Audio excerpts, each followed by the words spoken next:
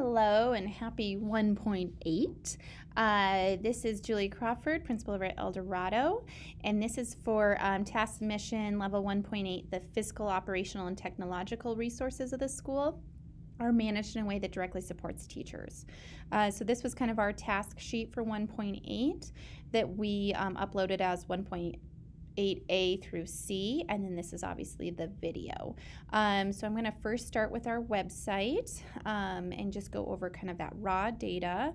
And this we broke up into kind of 3 sections. So we wanted to look at the fiscal, operational, and technological because we felt like there was lagging deficits in the technological, but we had pretty good stuff in the fiscal and operational. So when we're looking at our data, it all shows some really strong places on when digging deeper. 17.2 roughly made up of new staff members who have not experienced the budget process. So those were those I don't knows. We were trying to figure out where those 17.2, but 82.7 either agree or strongly agree that the El Dorado develops, submits, and implements detailed budgets. El Dorado successfully accesses and leverages a variety of resources. We had some really good stuff on this, but it was an area to prove. El Dorado manages time effectively. We to focus on instruction. That was that operational piece, and we had 100% of staff agree to that. And when asked, staff and faculty have adequate materials. We had 82.7 agree or strongly agree, 13.8 neither agree nor disagree, and 3.4. We dived deeper into this. We actually have, what we've noticed is we have so many resources now coming. We are adopting a new math curriculum, we have a new phonics curriculum, and we're adopting a new science curriculum, all for what's called the Colorado Academic 2020 Standards. Sorry about that. So we actually have a lot of resources allocated, and that we're in the precipice of learning, and we are actually having a lot of staff development and things like that.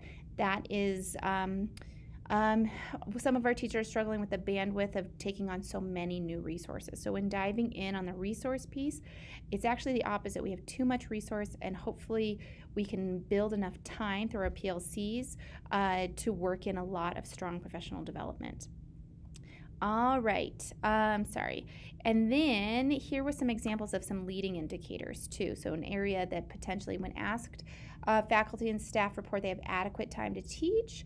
We had 69% agree or strongly agree, 20% neither disagree or agree, and 10.3% disagree.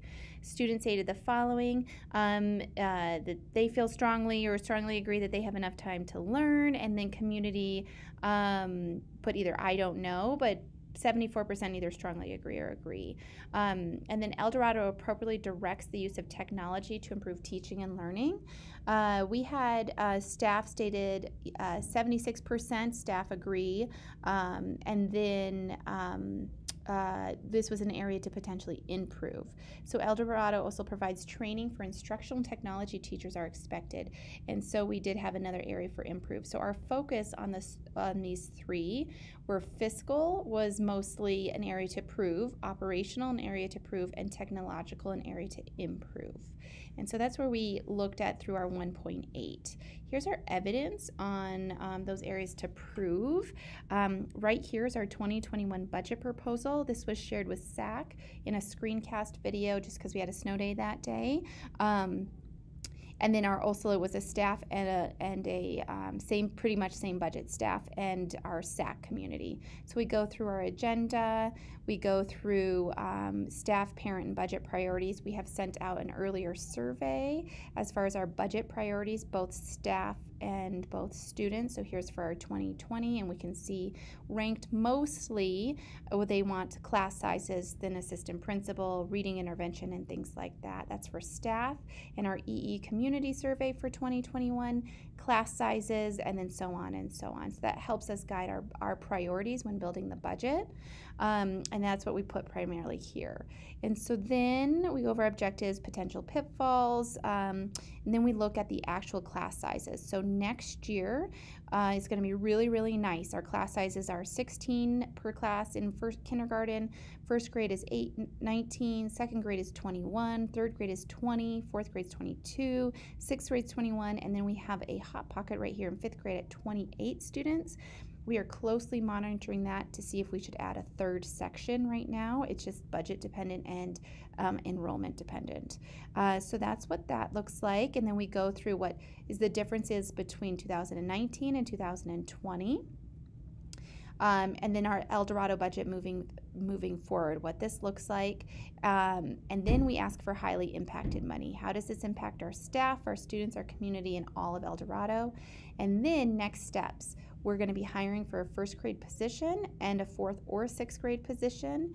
And then we have 2 retirements. So we were just discussing those hiring pieces. And then any money we would like to ask for what's called highly impacted funding. So that's what we did in the month of January. Our budget was due February 14th, and then it's finalized this week. And so everything got finalized as far as our budget goes, and our staff was really, really happy with our budget. These are some other things. Our community budget, pretty much the same thing, just with maybe a little bit more of a community lens and then more of a staff lens. Down here, this just shows more of those, still that budget process, and then potentially those operational pieces. So if you see in here, here's fiscal responsibilities, and then here is those operational pieces, and are operational, and then here's some technological. So I'm going to scroll back up here. These are things like our student placement process, class placement process, strategic planning grant, strategic planning template, our budget for PTO and SAC, and then that's for our fiscal. For operational, this is our master schedule. This is our 1920. We are actually right in the throes of building our 2021 schedule. That is a lot of input from staff, from parents, from students. In fact, so here's our budget, our time here right now. So lunch is 11:10, let's say, to 11:30 in first grade, and 11:30 to 11:50. And so then what the nice thing was, oops, wrong one. When we are building our master calendar for the next year, we did those suggestion boxes and did those listening tours. And the number one thing all students desperately wanted was a 5-minute extra lunchtime. And so here you can tell right now we're in the stages of deciding our master schedule for next year. And then we have the following. We have, instead of a 40-minute lunchtime, we have a 22-minute lunch over here, 22 EA schedule, 25-minute lunch with a 20-minute recess in here. And then here's with like a 50-minute lunch recess, and all of the pros and cons with that, all the pros and cons with this. But directly, that's great from our listening tours and from our feedback, is that we're going to be able to give students what they want, which is an extra 5 minutes to 10 minutes of lunch recess. So that is really, really nice. That came from our suggestion boxes, but it also impacted our schedule for next year and things like that. So that's on that operational piece. And then on our technological responsibilities, this is our tech budget. So this is our planning consideration. This is our planning budget right here. So this is how we decide the funding and what that looks like. We have what's called a CRT, which is just basically a tech person that helps navigate all of this. And then here's the funding available for the tech rotation plan. This is a 4-year plan that our district helps us do, plus money from PTO. We get roughly about $34,000 a year. And then with that much money from the district in order to refresh technology. So that is really nice. So here's all of our considerations that we've done. So our instructional considerations, our goals for technology integration, 1-to-1 Chromebooks for 3rd through 6th, what are our building's current integration challenges, teacher staff development and risk takers with tech, things like that. So then we go through and we build all those planning considerations around our tech. So that's really nice for tech budget, and these are our budget restraints for as far as our tech. So aging devices and refresh opportunities to sustain sustainable technology integration, what that looks like. And then we have just some technological pieces that we've brought to our classrooms. So we call it Heat in the Classroom. We utilize this, but we're kind of shifting away from this. This is where it's HEAT, H for higher order thinking, E for engaged learning, A for authentic connections, and then T for that technology piece. And then this, we had Seesaw. This is something we did Google Classroom and Seesaw.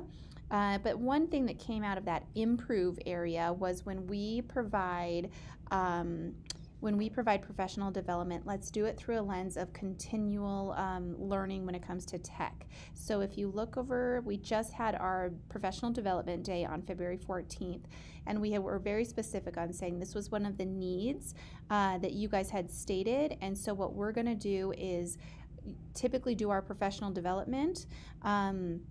And so this was our Friday agenda. So we had a morning with our district people, and in the afternoon we worked on PLC work and then what's called CCIRA Share Shop. So our teachers brought back all the things that they learned at this reading conference, but then we wanted to do it through the lens of different tech features. So I'm going to go through and just see. We did what's called Pear Deck. That's an interactive slideshow. So we taught them fun ways. We did Valentine's stuff, but then we showed them really fun ways to use Pear Deck with their students. So that was really, really fun. And then we said please go to Flipgrid, put in this flip code, and then we did PLC work using Flipgrid, which has been really, really great. And then we did Where Have You Been? And we did a thing called Game Kit, or Gim Kit, and that was kind of like a Kahoot if you're not aware. It was just another way to offer a fun opportunity to work on our PLC stuff. So just having 3 new tech tools, and then we had said that would be a continual thing. Our teachers loved it. The feedback was really great. We had several teachers. So we had February 14th was a Friday, and then we didn't come back to school till that Monday or Tuesday. And so then we saw it right away being used. Flipgrid, Pear Deck, the Gim Kit right away with our teachers on Tuesday. So that is really, really good. And so these are what we put in those tasks 1.8 A, B, and C. And then we also put in that Google presentation, this February 14th one. And then I've already gone through the data with that. I'm just trying to make sure I have everything covered. So I'm just going to go back to our website really quick. See if there's anything else. We have our budget, some operational things. And then our technological responsibilities. I would say our tech pieces are still a work in progress. The majority of our teachers are more veteran teachers where they get a little nervous with technology. And we did a meeting the other day on the adverse effects of technology, just kind of keeping our passwords protected and not having, not opening up certain links when you get a random email, those type of things. So just helping them through those stages. And I will say that risk taking is definitely something that we're going to keep on going when it comes to technology. So that is about it for the 1.8. I look forward to your feedback and have a great day.